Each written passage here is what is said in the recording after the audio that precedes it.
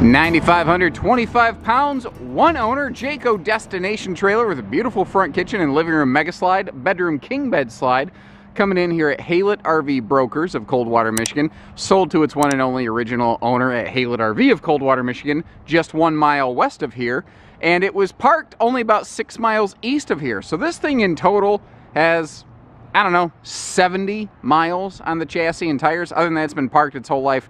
And the only thing I could say that isn't right with it is that it doesn't look like they used it in the last year. It just needs dusted inside. Other than that, she's good to go.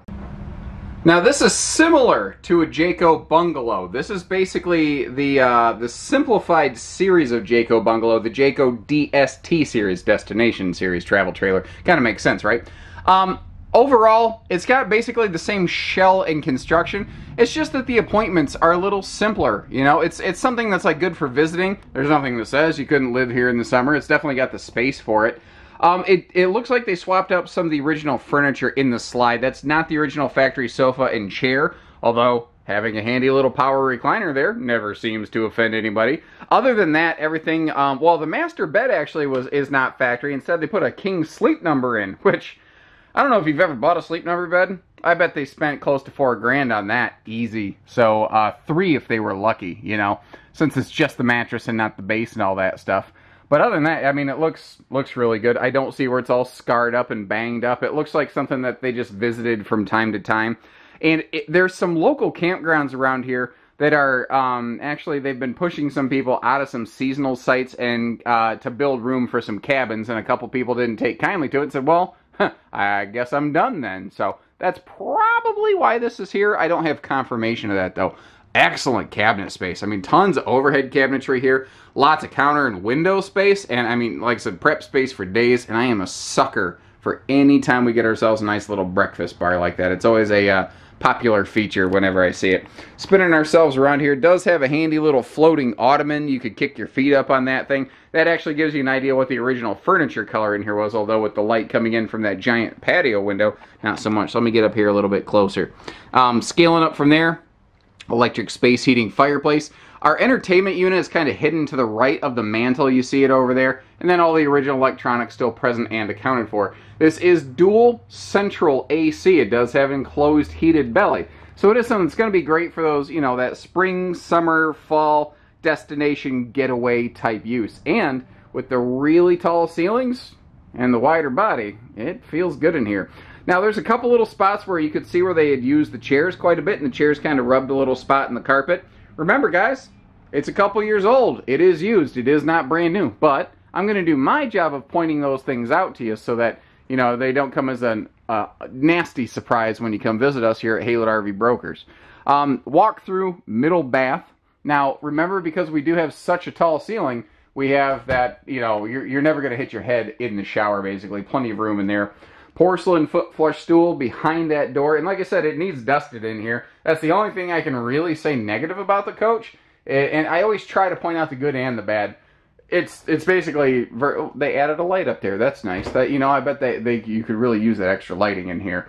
But they did a good job kind of hiding it behind and through the medicine cabinet, didn't they? I didn't even pick it up. Looks like they replaced some faucet hardware as well. And over here, we've got ourselves huge closet storage space, but it is capable of a combo or stackable washer dryer. Sliding pocket privacy door back here to our sleep number king bedroom. Handy little wireless remote control there. Very, very cool. And unless they did something wacky, there should still be storage under that thing. Little storage above the bed. Looks like they gave themselves a little remote control basket holder on the right side there. And then big closet space on the back here. And again, dual central air, but if you want, you can flip those fins open and cold air dump all that AC right in here if you want to breathe icicles at night.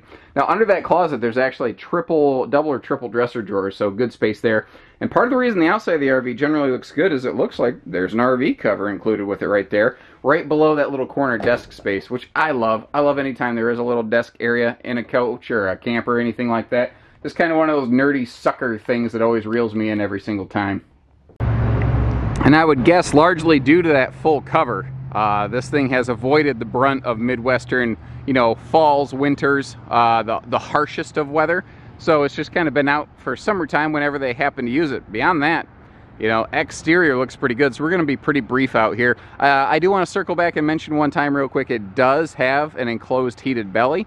Another thing is that this does have a larger, like 10-gallon gas and electric fifth wheel sized water heater to give you, you know, a couple back-to-back showers without running out. Now, anytime we get something like this, you know, a pre-owned destination trailer that doesn't cost like the $40,000 brand new dollars, people are virtually fighting over them. Most of the time it's always like who can give us a call first. So if this is something that you're looking for to get on your site and ready for summertime, since it's actually technically still spring right now, even though it's 90 degrees out, which is glorious compared to the Midwestern weather that we often get this time of year, by the way, I would, here's my message: take all the time you need, but need all the time you take, because stuff like this doesn't last long.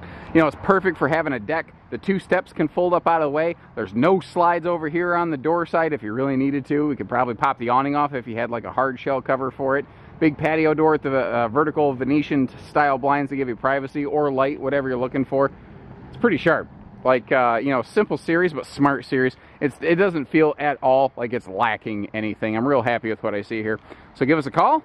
Take care, stay safe, have fun, and happy Haylet camping, everyone.